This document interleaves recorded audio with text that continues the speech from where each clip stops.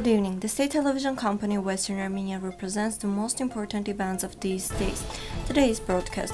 Interview with political scientist Saro Saroyan. Despite the resolution passed by the Senate, the French government is against the recognition of Nagorno-Karabakh's independence. Gas electricity supply restored in Stepanakert by 95%. Pashinyan discusses issues related to settlement of Lachin corridor with Putin during phone call. Hayastan All Armenian Fund Telethon raises more than $22 million. Armmono-Theatre Festival to support Artsakh children with Armmono-Fairy Tale project. The entrance to the cave destroyed by the treasure hunters closed with iron gates. On Western Armenia TV, political scientist Saro Saroyan analyzed the issues on the agenda for Armenia, the resolution on the recognition of Artsakh by the French Senate and the borderline issues on the Armenian-Azerbaijani border, pointing to the case of the Salt mine. He referred to the current state of Wilson's arbitral award as a link to Erdogan and presented his political analysis in foreign and domestic political and diplomatic fields. You can watch the whole interview on our official YouTube channel. After the French Senate passed the draft resolution on the need for Nagorno-Karabakh recognition, the French foreign minister stated that the recognition is not in the interest of either France or other countries. The French foreign ministry stated France's unilateral recognition of Nagorno-Karabakh is not in anyone's interest. The settlement of the Nagorno-Karabakh conflict is possible only through negotiations between the conflicting parties.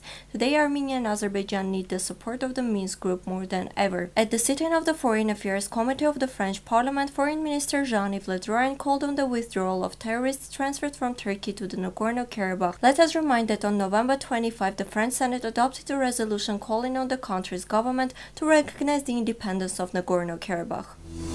According to the official website of the Russian Defense Ministry, the issue of electricity and gas supply of the social facilities in Stepanakert have been resolved. The process of restoring a peaceful life continues in the Nagorno-Karabakh capital Stepanakert with the support of Russian peacekeepers. As of today, the city's electricity and gas supply has been restored by 95%. The work of the city's electric substations has also resumed, the ministry reported. According to the military, Russian peacekeepers are now assisting locals in restoring social infrastructure and cleaning roads.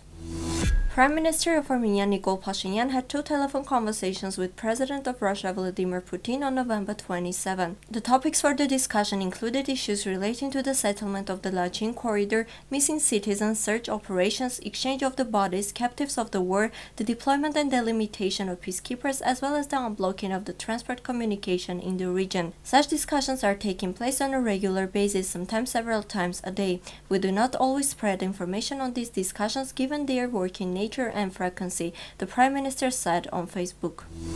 The 23rd annual Thanksgiving Telethon of Hayastan All Armenian Fund took place in Los Angeles with the slogan of Unity, Strength and Faith, the fund informed. Out of respect for the soul and mood of our nation and the lives lost in the defense of our homeland, the telethon took place over 4 hours instead of the previous 12. The Armenians of the US, in their unity and commitment to the people of Artsakh, raised more than $22 million. In light of recent developments in Artsakh and Armenia, all proceeds of Telethon 2020 will be directed to supporting 100,000 displaced individuals and the families of our fallen soldiers who lost their lives to protect the sovereignty of both republics, said the head of Armenian Fund in USA, Maria Mehranyan. Armmono International Theatrical Festival will implement Armmono-Fairy Tale charity project for children coming to Armenia from Artsakh from November 27. As reported by Armen Press, the goal of the project is not to provide entertainment for children but also to try to get them out of stress through stories and conversations. Artist Victoria Riedo-Hovanesyan will conduct the interactive game of the project. The first meeting will take place on the Love Self-Development Center.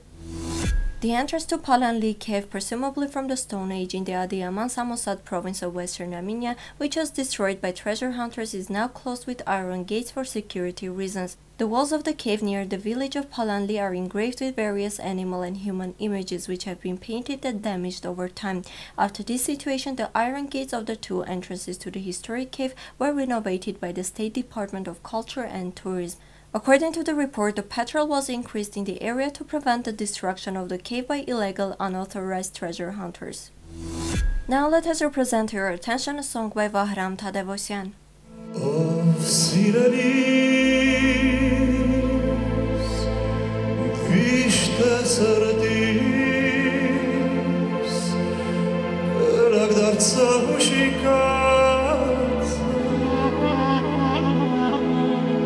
Amen.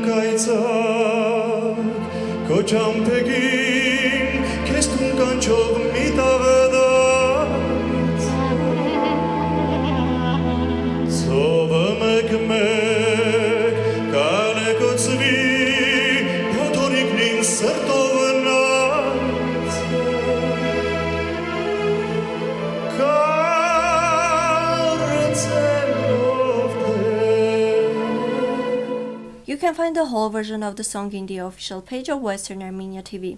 This was all for today. Goodbye.